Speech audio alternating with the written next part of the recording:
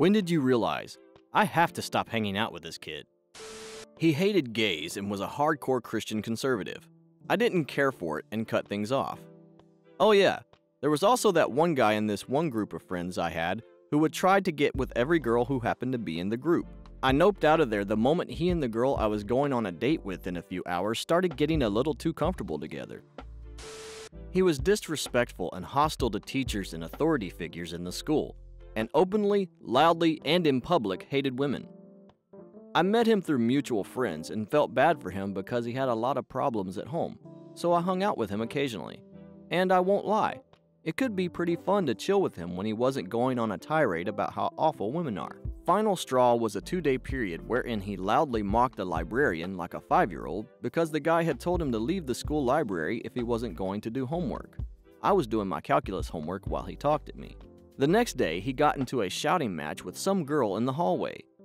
She got so fed up with him that she smeared his white shirt with her makeup, and he spent the rest of the day loudly telling me that women were terrible and that he now smelled like a fat-ass bitch.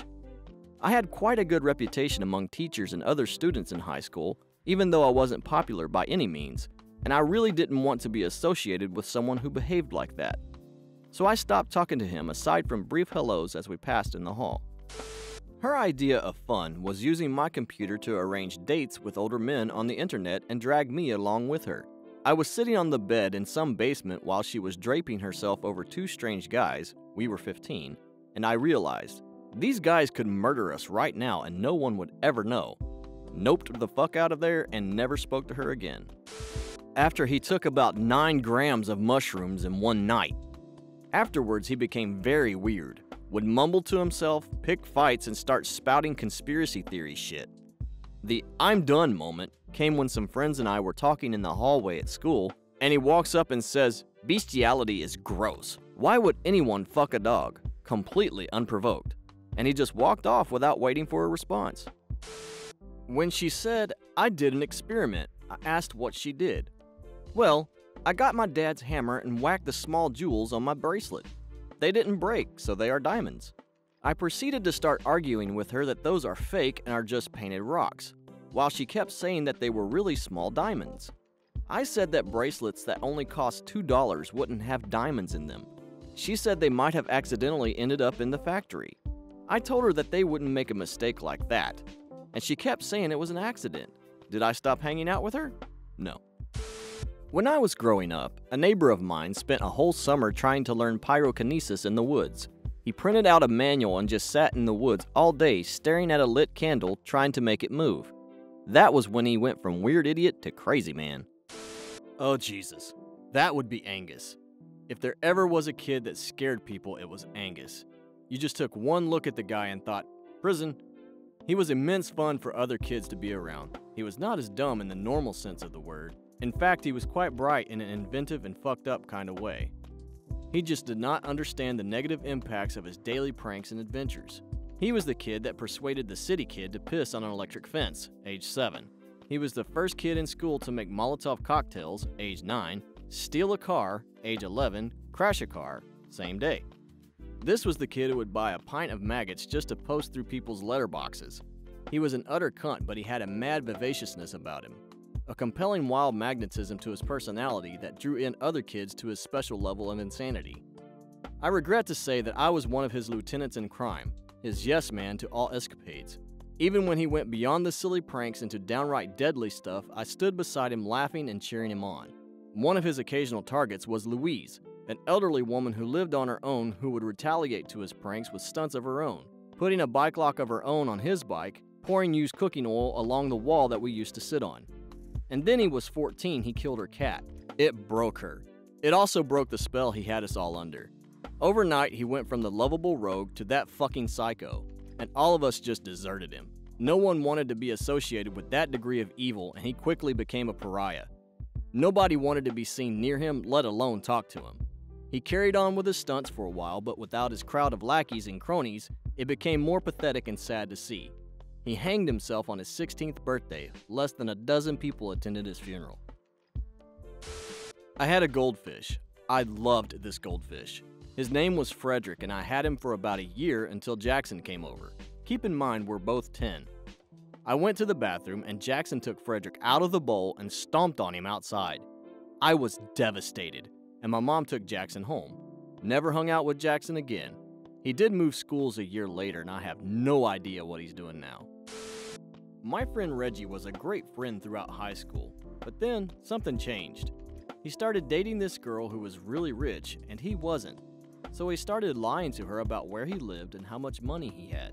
It was then a snowball effect where he started lying about everything. He screwed over a friend over a fake ID, long story, stopped paying his rent and leaving his roommate and best friend to cover him, owing him about $3,000, and I even caught him cheating at poker. Eventually one day he used me as his guest pass for a gym. He told me to leave my phone in a locker with his wallet, which he said didn't need to be locked because nobody comes here. As we were working out, these 3 kids walked in. Reggie said, "See those kids? Know who they are? They were the bad kids in our high school after we left. Those guys are bad news." I shrugged it off. Who cares? Reggie says he has to talk to the girl at the front desk and comes back 10 minutes later. We go to the locker room to get our stuff, and Reggie pulls out an acting job worthy of Pauly Shore when he yells, "Oh no! Somebody stole your phone!" I'm like, okay, my phone is about 3 years old with a semi-cracked screen. Who the fuck would do that? And they also stole the rent check in my wallet I was going to give to Alan. Do you think it was those bad kids we saw earlier? And there it was. In Reggie's dumb Ocean's 11 style plan, he was going to tell Alan he can't pay the rent this week because the check was stolen. And if he doesn't believe him, well, Jimmy had his phone stolen too. The kids who walked in were probably a bonus he could use to build his shitty story. I don't know if I was more angry at my phone being gone or the insult to my intelligence that I would fall for this dumb shit. In the car afterwards, Reggie said, "Wouldn't you just love to punch the kid who took your phone? Fucking assholes." And I replied, "I don't think I'd have to go too far, Reggie. I think it was you. I really can't afford to buy another phone right now. Can you please give it back to me and I'll just stay quiet about this?" He said it wasn't me, but barely put any effort into it. It was like we both knew at that moment that I wasn't going to deal with this shit anymore, and after the incident, we never spoke again. 3 friends from high school used to invite me to go hunting with them, using bows and arrows, in the woods not far from where I grew up. One kid was odd. He'd sometimes stop and shoot an arrow straight up above our heads so that it could land most anywhere. But then it got worse. He'd aim the arrow directly at one of us and say, "Relax, I'm just kidding." He'd keep doing it now and again, even though we told him emphatically not to. I decided then and there that I'd never hang out with that kid again. That was it. I was hanging out with this kid in my neighborhood and we were shooting a BB rifle at some empty cans in his backyard. We were about 10 years old or so at the time. I can't imagine letting my kids shoot anything higher powered than a Nerf gun while unsupervised, but there we were. What can I say? It was the 80s. I remember saying how it was almost too easy because we always hit the targets, and it wasn't a challenge at all because the cans were sitting still. I was about to suggest rigging up some kind of system involving hanging the cans on some long string and pulling it to make things more exciting, but I didn't get that far into my explanation.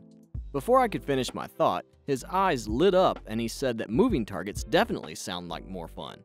So points the BB rifle at me and says, "Run!" I start freaking out, telling him this isn't funny and you're not supposed to point a gun at anyone, all the while realizing that if he really decided to pull the trigger, there's no way I could dodge or get out of the way fast enough to avoid getting hit. Again, he just repeats, "Run!" Well, there's obviously no use in trying to reason with this kid. He's going to shoot at me either way, so I'd better try and get out of the line of fire. I bolt to the nearest spot that offers any semblance of cover, but he got me in the arm.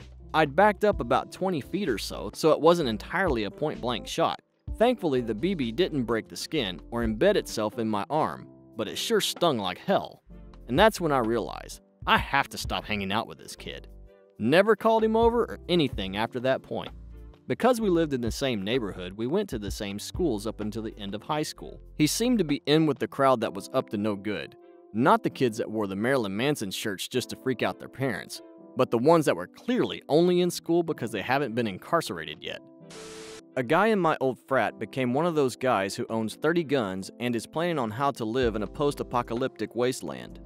I thought he was joking when he started telling me his plans. I laughed in his face, and he told me that when shit hits the fan, I'm coming for your food supply. I was speechless. I don't have a food supply.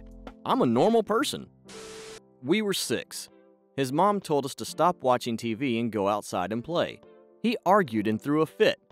After she walked away, he turned the TV on and was bad-mouthing her.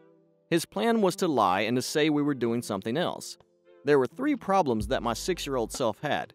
This was a dumb plan, it was a dumb show and a nice day, and he was being a tool to his mom. It seemed like a big deal at the time. When he started bitching to everyone how pathetic his life is and whatnot, I decided to help him out. Got him a job, he never worked in his life, and he calls out on the first day and never shows up again. Got him a girl, he is a virgin at 23, and he didn't follow up with her. Then proceeded to blame me on his life fuck-ups and lack of initiative. At that point, I made the decision.